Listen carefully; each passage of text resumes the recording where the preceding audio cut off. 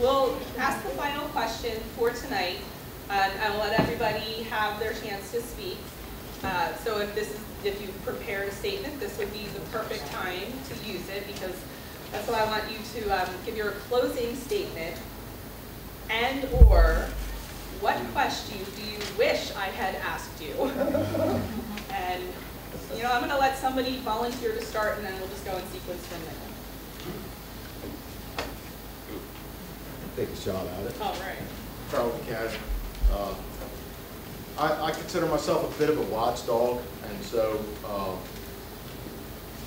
my objective as to hold feet to the fire is not to let people forget, what has happened in the past. I know there's some up here that would like to, but I'm a retired flooring contractor, so I ran a business for 30 years. I'm a retired professional motorsports champion. I'm currently a commercial pilot and flight instructor. I've also paid very close attention to county politics, more specifically how our taxes are raised and spent for many years. It is this attention that I witness abuse of power and corruption that line the pockets of past and current county elected officials, some of whom are present here tonight. We all know what comes with corruption. Cronies, also present. Let's look at a short list of malfeasance in the recent past. Using the county's ethics commission as a personal goon squad. Buying ornate, expensive schools. We spend a lot of money on schools. It was discussed. Anybody care to venture a guess how much that decorative Elkton Elementary School raised the overall cost of the school? I'd guess 10%.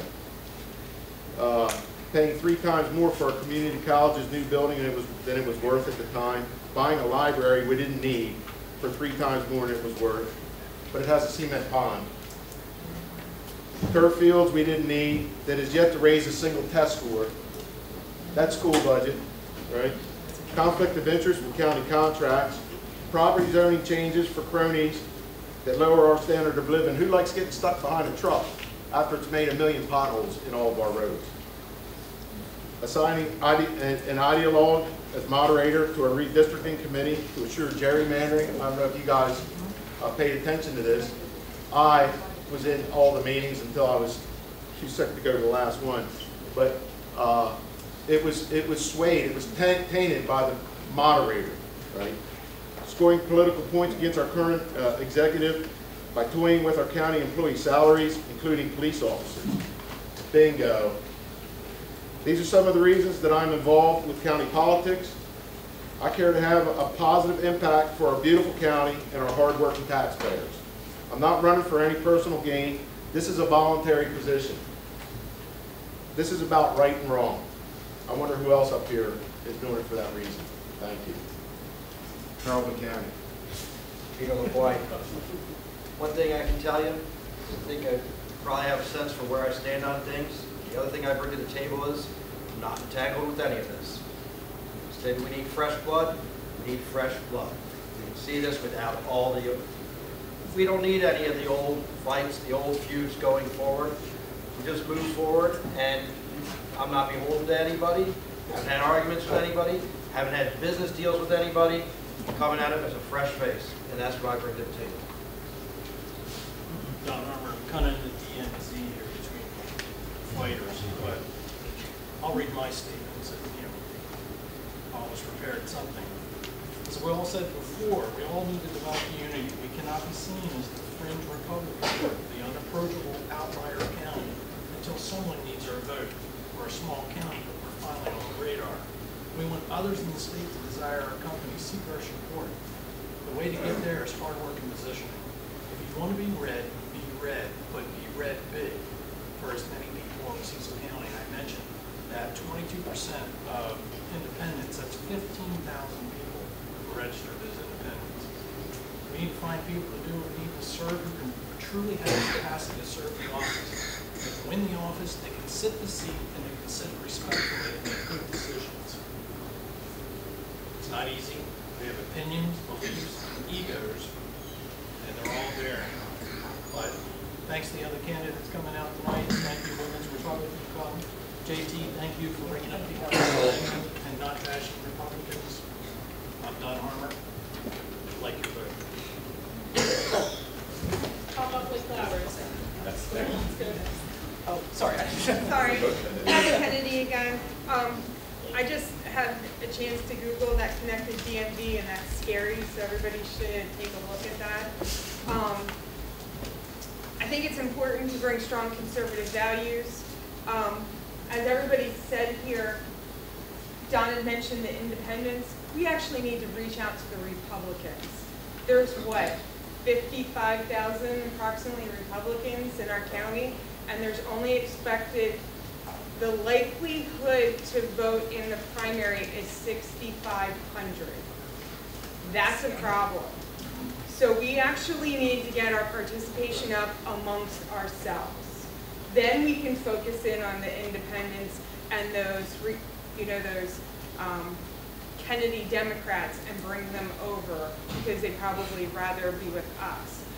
But we actually need to do that and get more people within our own party out voting. We don't have enough. I mean, 6,500 voters just isn't enough. I hope you vote for me. I'd like to thank everybody for coming tonight and taking time out of your busy schedules and your evening where you could probably do much more enjoyable things. It was really a great event, everybody, and thank you very much. Kathy Kennedy. Matt Beers. So there's two parts to the question. One was the what question would you like to have asked? Which I think is a little bit more fun. Yeah. So the question I wish we'd been asked would be, what would our vision be for where we see the Central Committee in the next 4 years? I think it's important to find out where people not only are, but where they want us to go, especially on a position like the Central Committee, because where we see the Central Committee going in the next 4 years is where the conservative movement in Cecil County, in large part, will go in the next 4 years. So not to dwell too much, but I'll be here after the event so we can talk about what I think the vision should be. But just to close out, my name is Matt Beers. I'd like your vote for the Central Committee to continue the momentum that I think we as a Central Committee have garnered in the community, to keep that going, and to ensure that we have a common sense conservative voice in the county that holds our elected officials accountable, our primary candidates accountable, everyone accountable, regardless of party affiliation or creed. And I think that if we have a Central Committee that's focused on our principles and moving the conservative movement forward, the county will be a better place. Bill Kautz, and I guess the question that I wish we had been asked, or maybe had been posed here, was why has the Central Committee struggled over the last few years to maintain momentum, to maintain its organization, to maintain membership, to be quite honest. There's been turnover, and that's a concern. It's a concern. We're supposed to be here unifying the Republican Party, and the Central Committee can't become unified. They can't push in the same direction or pull in the same direction. That is a very, very grave concern. And if we want to do anything as a Republican Party, we better get that right. We better fix that, we better get it remedied, and we better get it back to where we can actually have a unified front if we want to take these things back to the general electorate. Because they're not as, I guess, uneducated as some people would like to believe that they are. We have a very educated electorate, and they're not going to put up with this kind of thing. So the other portion of that is, I'm Bill Kautz. I'm running for Central Committee, also running for County Council, and I would appreciate your vote. And the last thing is, I like watchdogs. I like the people that come in, but I like them to have the facts straight. And I like them to put those facts out there in a way that is with integrity and with honesty, and not throw them out there, throw it up against the wall, and see them say, okay, there it is. Now let's just go from there. Nope, have your facts straight, present them properly, present them appropriately, and then we'll go from there. Thank you. I think that the facts, as Mr. Couch just acknowledged, is very important. I think we need to depend on integrity, honesty, and civility amongst ourselves. And I'd like to remind everybody, especially elected officials, that you are here to serve the public, not yourself. Kevin Emmerich. Like I said before, I've been on the committee since 2014. The Central Committee is a lot of work. It's all volunteer time, and it costs people money to be part of the Central Committee. going to conventions and doing different things. And you have to give up a lot of your own time to set up the booths and man the booths at the different functions. And also since I've been on the committee, there's been a lot of turnover, not only with this previous committee, but also the 2014 committee. Some people left because it was too much, took up too much of their time, and they felt that they couldn't contribute to the committee, so they stepped aside. Other people didn't like some of the things that were going on, and they left because of that. So turnover is just the way it is, you know. I mean, it happens. We go out and we try to bring in new people to keep the numbers up to what it should be, the 9 count, and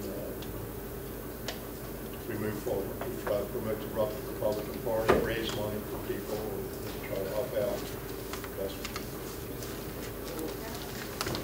Well, Lobo, first of all, I'd like to thank the Women's Republican Club for inviting me here. I think it was a great forum that you had. And I want to make this short. I'm going to sum this up in 3 sentences of what I stand for running for Central Committee. Number 1, to make committee meetings open to the public again, where we can share ideas and build a brotherhood of conservative Republicans. Number 2, go back to treating all Republican elected officials with respect and not go on social media to destroy the candidates who I don't personally support. And number 3, seek creative ideas to strengthen the Republican Party from outside the committee as well as inside.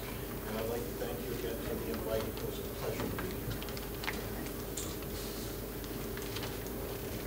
Everybody said it. I'm Sandra Ward, and I just want to say that I guess I'd like to talk a little bit about my values. I grew up in a middle-class home with my dad was a painter, his father was a painter, and my great-grandfather was also a painter.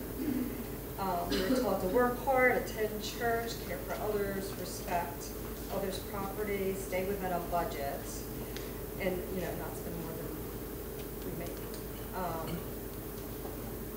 So I'm just saying that I'm new to all this stuff, but I will work for it. And I will bring my values that I grew up with in my church and my family and promote those values. So Clay Stubbs, I guess, didn't get to do a bio, much of one when we started, but in the spirit of what everybody else is saying, thanks for having us. We really appreciate it. It's been enlightening and interesting. It's the first time I've been part of a forum like this. So I guess where do my conservative values come from? I mentioned that about our historical background, but and then thought about some other things based on what some other people have said here tonight. And then so a story comes to mind. So I was 16 and I was 15, and some of my friends were getting cars. And I said, Dad, I want a car. And he said, good, get a job. So I did. I worked at Mr. Donut in Elkton, scrubbing the toilets, and then got a job at Baker's Restaurant, busted tables. And then over the course of the next 9 or 10 months, ended up saving enough money that I was able to buy a car. So, my dad knew what he was doing. I just thought he was a mean old man and, making me get a job. But anyway, grew up with those conservative values and see the need to serve our community. I've owned my own design-built landscape company for the last 35 years. I've employed Cecil County citizens that long. I know how to be a boss. I know how to compromise, because you have to. You want people to do what you want them to do. You have to listen to them, and sometimes you have to do it their way, and you don't always get your way. So I'd like to be able to continue to serve the county and do it with honesty and integrity and promote our conservative values. Thank you. Everybody feel they've said their piece? So I just want to let people know if I'm elected what my agenda would be for the next 4 years as well. It's kind of what the agenda was in the past 4 years. I'm just going to extend it out for another 4 years. And that would be a full service productive committee where everyone participates. As Council mentioned, that some people come and go. Sometimes they're not productive, sometimes they don't agree where the committee's going and they decide to leave. That's healthy. We raised $20,000. That's not weak in any form of the word. We get a lot of information out to people as well on social media, websites, and emails as well. So we do a very successful job with that. We work with the Women's Club. Linda Flint, I got her down here to try to help get the club started a long time ago, and she did a great job getting it started. And hats off to Linda Flint as well, getting that going over here. Appreciate it. I'm going to continue to fight against corruption and special interests as well. We're Republicans. We're not special interests. The Cecil business leaders have no business being part of the Central Committee. It's Republicans, not special interests, not developers. And I'll continue to fight for that. I'll continue to communicate and educate voters on these issues, which with facts. I'll do that through social media, websites, emails, imagery, videos, however I can get the message out to you folks. I'm against CRT. I'm going to publish different forums on that, on CRT, get the word out on what's going on in our schools.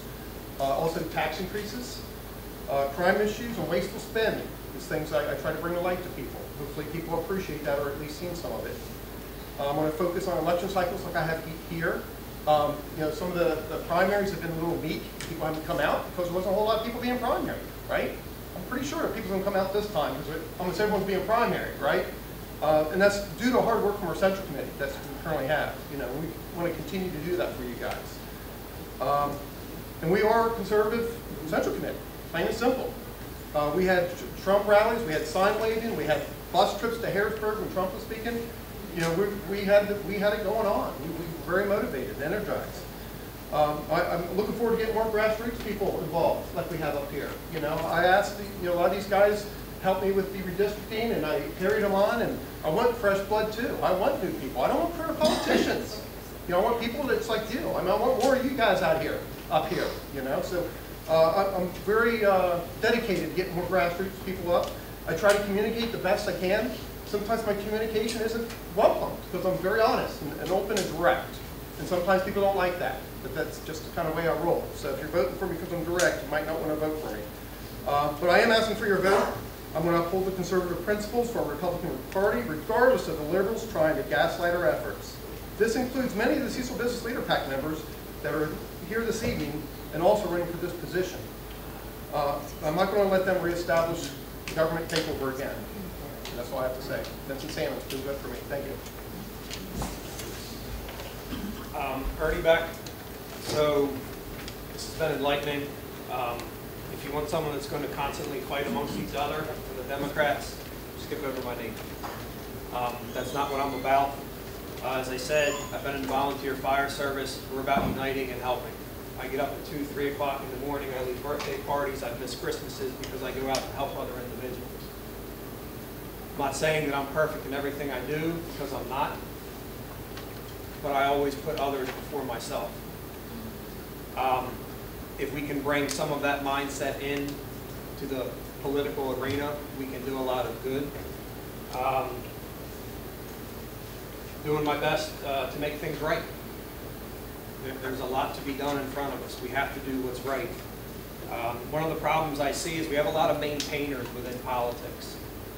They take what they call the rules, which are unwritten rules, and all they do is maintain them to continue either to elevate themselves or elevate those that have helped them get into their positions. I'm a big believer, we don't tear down a fence until we know why that fence is up there. I think that's a pretty good analogy for politics. Why are we doing certain things? We're not just going to tear down a fence and find out that, you know, we've got 10,000 bulls on the other side that are getting ready to trample us. We're normalizing politics instead of standing up for ourselves, our children, and our future generations. We need to put God back in our schools. We need to get CRT out of our schools. We need to respect individuals. I don't agree with a lot of the individuals in here, but you will not see me publicly, whether that's social media or an event like this, attack them. Whatever has happened has happened. It's in the past. We will never get to where we reach our full potential if we don't focus where our feet are firmly planted today.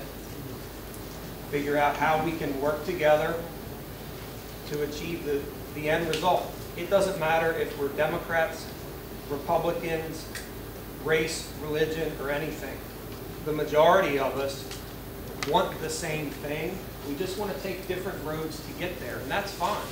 We should have that opportunity to do that.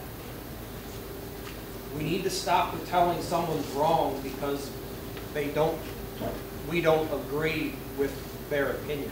That's their opinion, that's fine. If it doesn't tread on me, they can have their opinion. We need to unify. I think we unify by every single one of us striving for personal excellence. If we can all get 1% better every day, think about where we will be as the Central Committee in Cecil County. But if we can spread that, where will we be in the state and the country? 1% better every day. If you do the math on that, you will far exceed any limitation that you ever thought you had. It all starts with us as individuals and the accountability we have on ourselves and doing the right thing. We need to have empathy for other individuals. We don't know what they're going through that made them act or say or react the way that they did. We need to have gratitude for everything that we do have. And above all, if you don't have integrity, you have nothing, because when you look at yourself in the mirror, you're probably not going to like who you see back. Yeah, my name is Ernie Beck. I consider myself a grassroots. This is my first time running for office.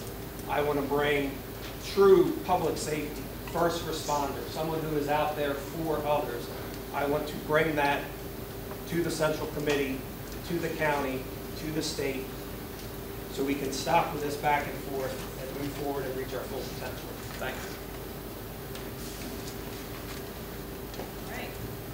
We have a bonus question, this bonus round here to wrap up the night, because inquiring minds want to know. So there's a request that you stand to show that you have been a lifelong Republican. And then you can also stand if you've been a Republican longer than you've been a member of any other party. And then the icing on the cake, raise your hand if you have contributed to a Democrat in the last 4 years. John Ulrich, my best friend. Raise your hand. And he died, and he's gone now. All right, well, I want to thank everyone for your participation tonight. It was a long night, but it was a lovely night. And thank you.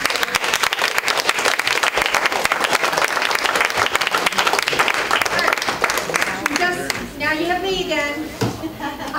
Don't go anywhere. Yeah.